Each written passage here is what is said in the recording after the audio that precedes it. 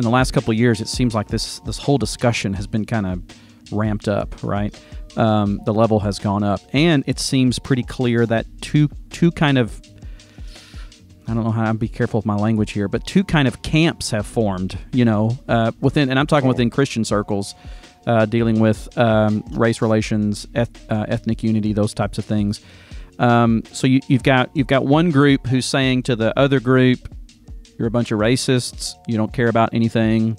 Then you've got the other group responding and saying, "You're a bunch of Marxists, right? Bunch of all you believe in the social gospel." I mean, those kinds of things. Obviously, you are trying to you're trying to walk a middle path there, because we believe that the Bible is more in the middle. So how do you respond, brother, to criticism from both sides? Because that's essentially what you're setting yourself up for, right? You're not really you're not really pleasing either side. So how do you respond to that? And maybe how would you encourage others to respond to it as well, who are trying to do the same? Right. So I think that, like I said, you have extremes on both sides. And what my prayer and my hope is that there's actually a large group of people who are in the middle. Yeah. But and I like to call it the third way, right? So you have kind of the, I mentioned, when it comes to race / ethnicity, you have two extremes. So one extreme would be apathy, which is say, why are we even talking about this? This isn't even, we don't even need to discuss this at all. It's not an issue. Right. Then on the other extreme, you have idolatry, right? Which makes ethnicity ultimate.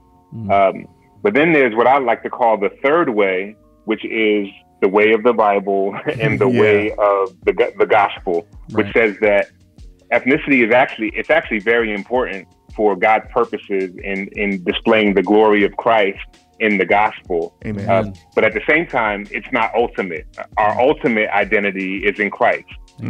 So kind of holding those two things, and I have to believe that there's a large group of people who are in the middle who hear that and say, "Amen." Yeah. Amen. That's where I am. Because when I look over here, I say, okay, you guys, I don't think you're being faithful with how you're using the scriptures. On the other hand, it's like, you guys, I don't like your tone. There's nothing loving about that tone. Yeah. Even if I agree with you, like the way you just said that was just so ungodly, right? And so my, I understand that there's going to be critique from kind of both extremes, and that's fine.